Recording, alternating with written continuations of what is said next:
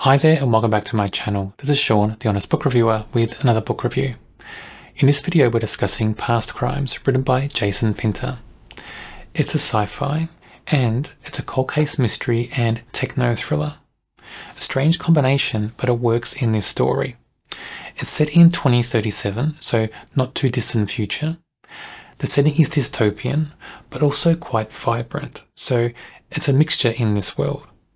The vibrancy, a lot of it comes from technology and dystopian nature, kind of like the grey elements in this story come from the environment. So in this book, the environment is getting quite destroyed, quite run down. And that's because just of, climate change and things like that get described in this story. But the vibrancy comes from technology. The main concept in this book is what makes it quite fascinating. In this story, true crime is the biggest commodity in this world. Everybody loves true crime. There's true crime movies, documentaries. There's true crime virtual reality. There's even a true crime theme park in this world.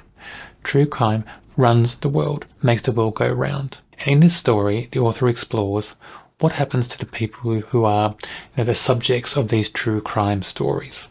What happens to them? The survivors? How are they treated? How is having their story out there in the world and how they're betrayed by people, how does that impact their lives? The start of this book is an amazing hook. So our protagonist, Cassie, she's driving home from work. And in this book, at the start of this story, she works for a company that represents survivors of true crime events. So almost like agents for them, gets their story and sells their story to the highest bidder, basically. And they often take advantage of these people as well. So they're seen, and Cassie is seen like this at the start of the story. They're seen like kind of like gulls, who are fighting over scraps of food, these scraps of stories, to try to get those stories and get money off them, make the biggest deals. And they all work so hard to do that. It seems so natural to them, and they don't think anything about it. They're used to it. They think it's normal because everybody seems to be doing it in this world. That's what Cassie's like at the start of this story. So anyway, she's driving home. Her husband is at home already. He works from home, I think. And she's driving there and she sees her house is on fire and there's all these, emergency vehicles around. She can't get into her house or near her house. She finds out her husband's in the house and he's dying in that fire. Then we jump 10 years into the future. And in 10 years' time, we find out a bit more. We find out that Cassie's husband is alleged to be a leader of some sort of cult. And we find that on this night when he died, thousands more fires were lit around the country or the world, and they're all part of this same cult or group.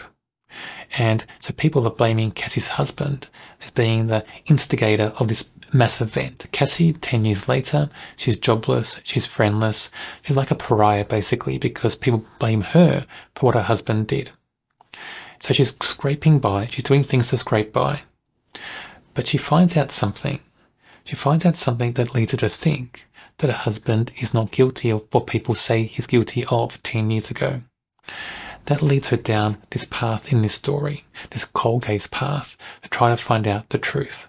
Cassie then has to sell the rights to her name, her image, her life, to a company that makes true crime stories and VR and things like that. And she sells that to the biggest company in the world that does that. The reason she has to do that is because they've got the rights to everything else about this crime that happened. Because in this world, if you commit a crime, any company can use your image, your history, everything about you in any true crime, VR, movie, whatever. They can use that because you've committed a crime. You have no rights to stop that. If you're a survivor, still alive, and haven't committed a crime, the only way people can do that, use your image, is you selling those rights to them. So to find out the truth about her husband and what her husband was alleged to do 10 years ago, Cassie has to sell her rights. The rights of herself that can be injected into this story about her husband to this company.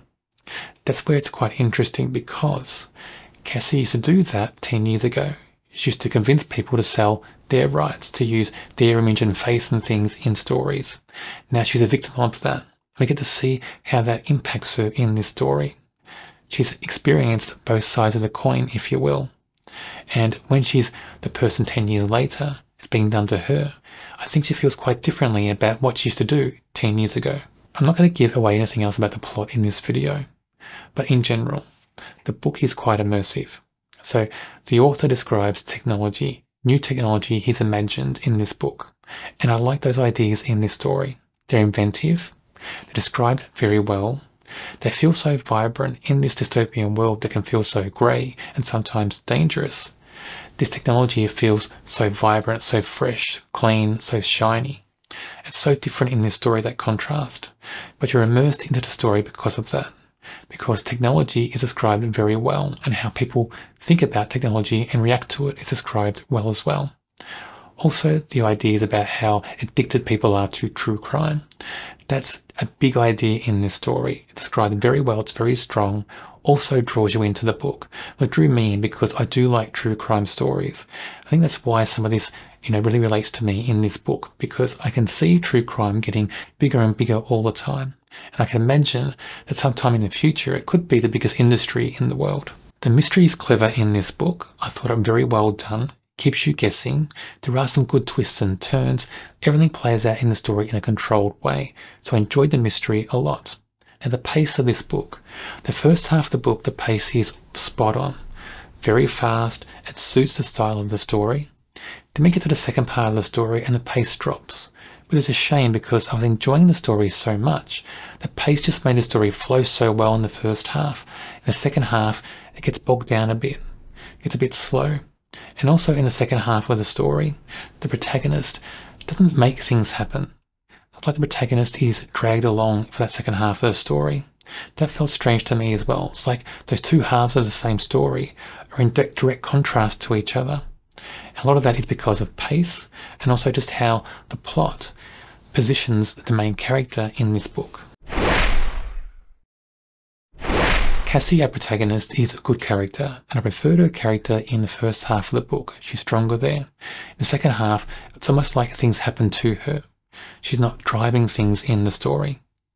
But overall, consistent, except for that kind of second half little blip. But a good character in that first half. And that's how I like to think about this character in the first half of the book, where she's strong, where she's brave and courageous, where she kind of doesn't give a damn sometimes in the story. That's the stronger version of the character, and I like that strong version of the character in this book a lot. Crispin is the founder of this huge company, the biggest company in the world that makes true crime VR, movies, even a true crime theme park. As a character, he is almost like a supervillain. That's how he comes across in the story. Sometimes that can be a bit cheesy, and it is a little bit in this story, but overall he's a good character. He's engaging. You wonder about him. You wonder how evil he could be. There's doubt around him. Sometimes he comes across as being nice and kind, but you wonder what's underneath. That's how the character's written in the book. So written very well, and his character's used quite well in the story. Ellie is a teenager that Cassie comes across and kind of recruits in her crusade to find out the truth about her husband.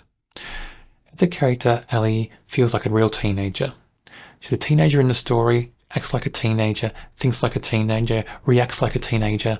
Everything about her screams teenager. So well done on that, because some authors write teenagers and children above their years. But in this book, the way the character acts and reacts and talks, everything about the character in this story matches her age. Very strong character, very brave, but there's kind of vulnerable side to Ellie in this story as well. And that makes her feel more complex, more well-rounded, and just a more real character in this world. I did enjoy this book. It's the first time I've read this author, but it won't be the last time. I do want to go back and read other books he's written in the past. I rate this a 3.5 out of 5. Very interesting concept in this book. I like the fact that he's thinking about true crime as this kind of force of nature that's getting bigger and bigger all the time, and how true crime can impact other people in a negative way. I like that it's set in the near future as well. We have certain elements in the story that make sense to current day. Then we have, different tech and future things happening, and a little bit of dystopian things happening in the world as well. So it makes you wonder, what could happen in that bridge of time. between now and then. On my channel, I review other sci-fi books. If you enjoy sci-fi, check out my channel and subscribe. On the screen now is a link to a video for another book I'm sure you'll enjoy.